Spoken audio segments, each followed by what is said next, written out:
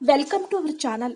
లక్ష్మీదేవి యొక్క అనుగ్రహం కలగాలి అనంటే అమావాస్య రోజున ఈ విధంగా పూజ చేస్తే అత్యంత గొప్ప ఫలితాలను పొందుతామని పండితులు తెలియచేస్తూ ఉన్నారు. అమావాస్యను పౌర్ణమిని శూన్యతిథులు అని పిలుస్తారు.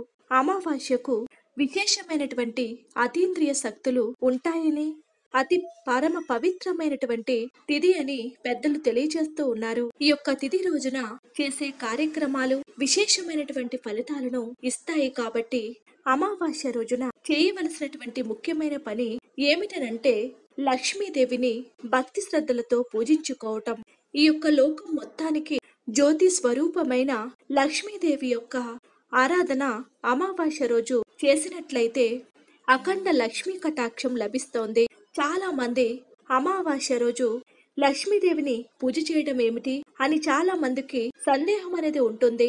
అమావాస్య అనేది లక్ష్మీదేవికి అత్యంత ప్రీతికరమైనటువంటి తిథులలో ఒకటి. అందుకే అమావాస్య రోజున తప్పనిసరిగా లక్ష్మీదేవి యొక్క ఆరాధన చేయాలి. అమావాస్యను మించిన తిథి లక్ష్మీదేవి యొక్క అనుగ్రహానికి వేరొకటి లేదు. అమావాస్య రోజు ప్రతి ఒక్కరూ కూడా వారి యొక్క సింహద్వారానికి తప్పకుండా 5 వేప కొమ్మలను తీసుకువచ్చి పసుపు దారంతో కట్టి మీ ఇంటి యొక్క సింహద్వారానికి కట్టాలి. దీని వలన మీ యొక్క గృహంలో ఉన్నటువంటి ఆర్థిక బాధలు, అనారోగ్య సమస్యలు, వాస్తు దోషాలు అన్ని కూడా నివారించుకోవటానికి, ఇలా అనేక సమస్యలను తొలగించుకోవటానికి ఆ రోజు మీ గృహానికి కట్టే వేప కొమ్మలు చాలా అద్భుతంగా పనిచేస్తాయి.